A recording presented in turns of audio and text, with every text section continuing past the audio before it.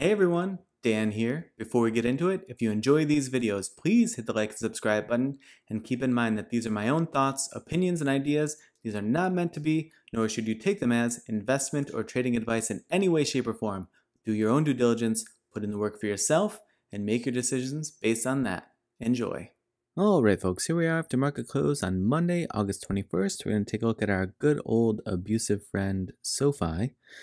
So SoFi broke through the bottom of this slight up wedge that we had put in and is now, again today, hitting its head on the downtrend resistance that we had put in. So right where it is, sort of double strong resistance at this 829 level, which is what we had previously put in on the chart, and also happens to cross where the downtrend is pushing. So really important level here as we head into the week is it going to be able to establish a floor above 829 and push toward 850, because that is the next. I mean, I have 859 or sorry 849, but we'll just call it 850. Is an important push if it's going to really break out of this downtrend, which has now lasted since about August 7th. So, a few weeks into this downtrend. And it's been obviously a pretty painful fall since that 1170. It's quite a strong retracement that it's put in since that high, that recent high. So I want to zoom in and sort of see how the levels are holding up and see if there's any additional levels that we can spot, and then we'll flip over to the Thinkorswim, see where things are sitting on that setup. So, all right, let's back up a few days here. So putting in some additional really interesting repetitive price action here around 840, so, a bit shy of being able to reach that 849 level that we put in. It caught the resistance really strongly here and then fell to the 829 floor, and then just couldn't ever, on any of these pushes, it just couldn't get back to that 849 to even reject off of it. And so pretty strong indication there that there was a deeper deeper red pill to swallow, if you will, and falling through this 810 pretty easily. It didn't put up much of a fight. Now it's put up a bit of a fight as it tried to flip. You see sort of petered out here, tried to emerge through, fell back through, and then came back, and that's where it was able to push to the 829 in recent days, and then caught that downtrend resistance in the pre-market and pushed back down to retest that 810 level that we had put in, fell to 808, reconfirmed that floor, and then pushed right back to that downtrend resistance level. So to me, these levels are holding really, really strong in the intraday as well as the daily. I don't see a lot of reason why we would clutter up the chart with a bunch of additional levels at the moment. There's something that looks pretty solid here around 836. Yeah, it's sort of, I think in the 10-minute we saw like 840, so it might just get sort of sticky around that area.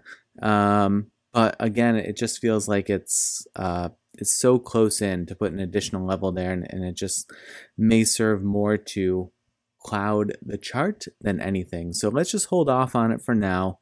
I think that it's respecting these relatively well on the intraday, on the 10 minutes. So I'm going to leave that. Now let's see where things sit on this Thinkorswim setup. If we zoom in here, TTM squeeze, bearish momentum continuing to pick up, but RSI starting to rise a little bit. So RSI sitting 40.87, so we'll just call it 41, while bearish momentum is continuing to pick up on the TTM squeeze indicator. So and at the same time, it's pushing off the bottom bound of this channel. Really clean hit on the bottom bound, now pushing up toward the mid-range. Now, can it reach that? I don't know. It's first going to hit, this interim level here, but this like 888-ish level, sitting in the mid-range of the channel. I guess 887, it tells me there. It's handy. But that will shift as days, go and come and go. So we'll see where that moves from day to day, but that could give it some run room if it wants to come down, hit the bottom of the channel, and then at least retest that mid-range of the channel, which is what it quite commonly does. You see it left the channel here to the upside, came down, tested the mid-range of the channel, tested the upper bound, tested the mid-range. So this is not an uncommon thing for it to do, even coming from the bottom. You see it came from the bottom here, fell out of the bottom, bounded the channel, hit the midline, pushed itself back down, hit the midline, built itself a little floor, big push up out of the upper bound of the channel. So it's pretty common, test a bound, revert to the mean, push a bound, revert to the mean. So that can happen. And so that's mostly what I'm looking for at the moment. And that 887 level, as we have it charted here on the levels, we have this 880 and we have this 893. So it's sort of right in between those two.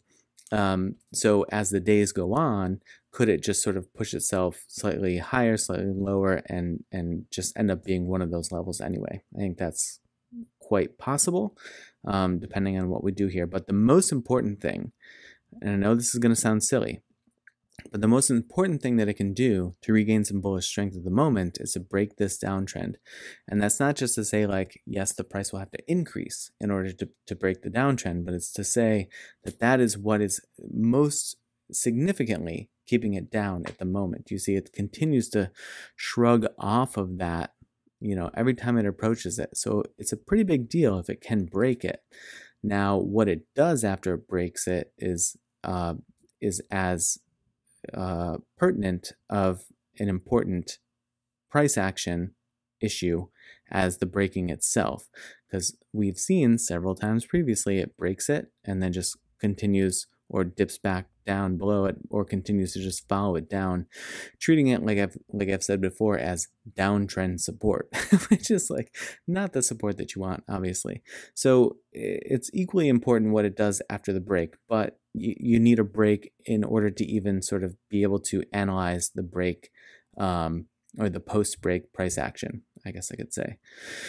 So that's what I'm looking at the moment. I do like the setup being toward the lower bound of the channel and it having had a nice push off of that lower bound. RSI rising, the mid-range is there for the taking if it's able to make a move, but we'll see.